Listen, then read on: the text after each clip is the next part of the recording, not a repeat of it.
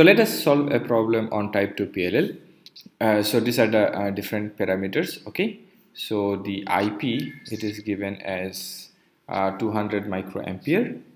KVCO is 200 megahertz per volt, and CP is 18 picofarad, and C2 is 0.6 picofarad, and RP is 5 kilo ohms, and we have a divider where n is equal to 4. So basically my V out, the frequency of V out is 4 times higher than V in. Okay, so if we do the calculations of the poles and the zeros, right, we have 1 0 definitely at 1 by RP and CP. This is given by 1.77 megahertz. You can just calculate it. Of course, omega P1 and omega P2 are at 0, and we can also find out the third pole as discussed in the theory, which is given by this expression 54.82 megahertz. Okay, and also I have evaluated the unity gain frequency using Matlab. So the unity gain frequency which I have evaluated from Matlab is 7.8 megahertz, and we can estimate the phase margin as we have discussed in the theory, right? And it comes out to be 69.1. Okay, yeah. So now what we'll do is we'll try to write these equations in the Matlab and try to plot the border plot of the open loop transfer function as well as the closed loop transfer function, and we'll also see the step response, how much the PLL is taking time to settle, right? And also we can see whether the PLL is stable or not. So this is very much required to know whether the PLL is working or not, and eventually we'll simulate the same thing in the LTSpice and try to match the two results. So this is a simple Matlab function that I have written. So basically to see the transfer function as well as to calculate the poles and zeros, and finally plot the transfer function and see whether the system is stable or not, and also how to see how much is the phase margin. Okay, so these are the different parameters. These parameters are the same as whatever I have given in the problem. Okay, so I have IP as 200 microamperes. KVCO we have to convert into radians per second per volt, so we need to multiply with 2 pi, and of course CP is 18 picofarad, and RP is 5 kilo ohms. C2 is 0.6 picofarad, and N is equal to 4.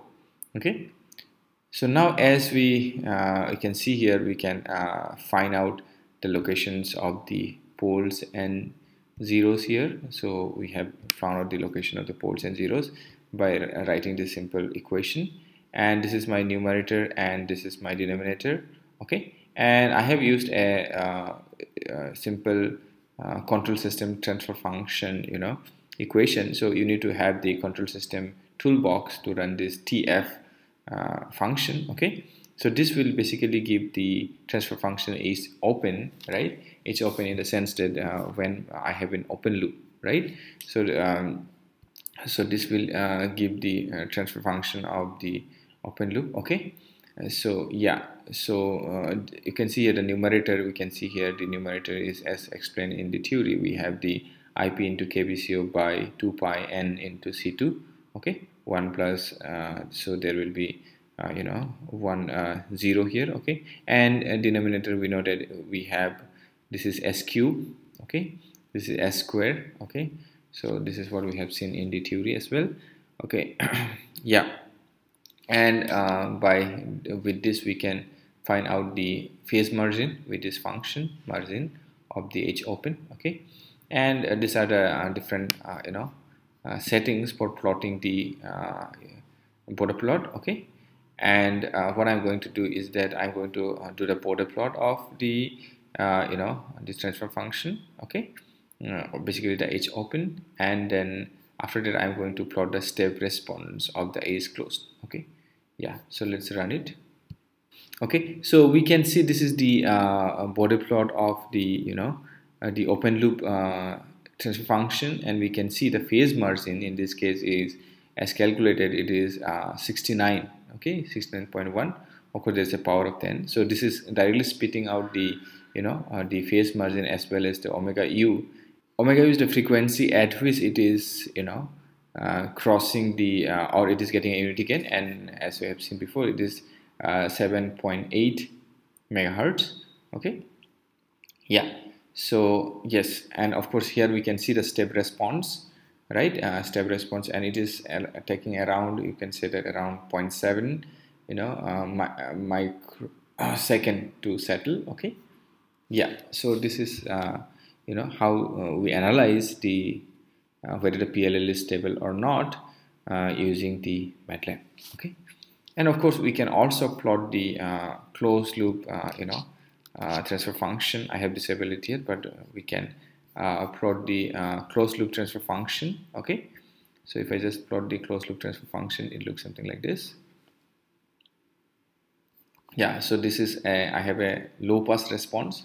The closed loop transfer function is a low pass response. This means that the whatever there is a noise that is there in the input frequency, it's going to get filtered, or the high frequency noise is going to get filtered, whereas the low frequency noise, it's going to go through the PLL. What it means is that low frequency noise is that it means that if there is a change in the frequency, right? Low frequency means if there is a change in the frequency, the PLL is going to track. Okay, so and how much it can track is defined by the bandwidth. Okay, so this defines the bandwidth of the PLL.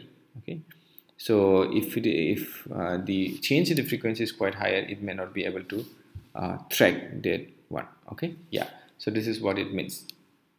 Okay, yeah, so this is the meaning of the closed loop transfer function. We'll discuss more about this one maybe in one of the lecture eventually. Okay, yeah, so okay, so let's using this parameter, let's do the simulation in the LTSpice and see whether this step response is matching or not. We are going to use the same parameter as this one. So this is my LTSpice model. Okay, I think we already had discussed done the simulation, but a little modification what I have done is I have added the switches to switch the frequency. So there's a slight difference in the omega in. So there's basically what it means is that it's a step. I'm giving a change in the frequency. So there's a step in the V in, or so that I can see how much the V out is tracking. Okay,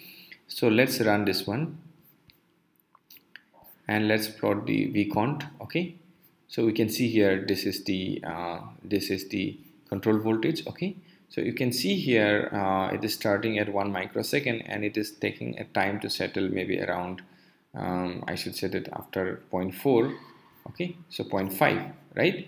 And this point is also coming at around 0.3, something like that. Okay, and this response is, I should say that, quite similar, but of course the values may not be the same, because one is a transient analysis and this one is the approximated S-domain analysis.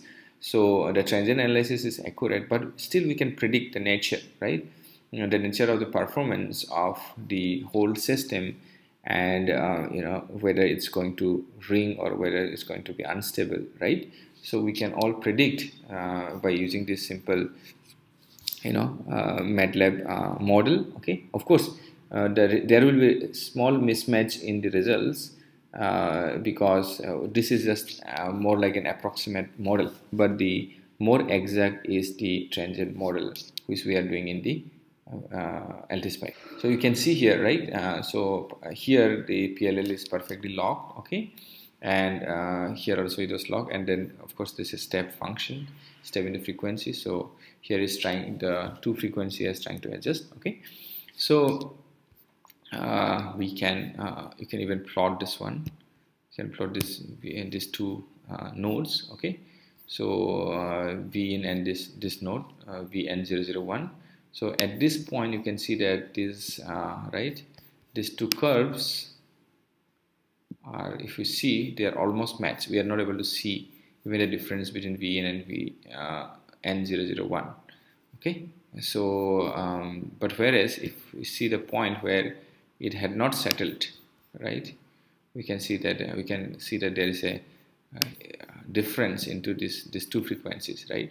So it's the VN001 is trying to track V in, and eventually it takes some time for locking. Okay, so I suggest that you can go through this model. So I'll be sharing this LTSpice model as well as the code for the Matlab, this Matlab model. Okay, and what I suggest is you try to run the whole thing yourself and do some experimentation, right? I suggest you vary the different parameters and see yourself that how the PLL is working and locking, and how the the theory that we have learned is actually it's working. Okay, so with this we'll end this lecture. Thank you.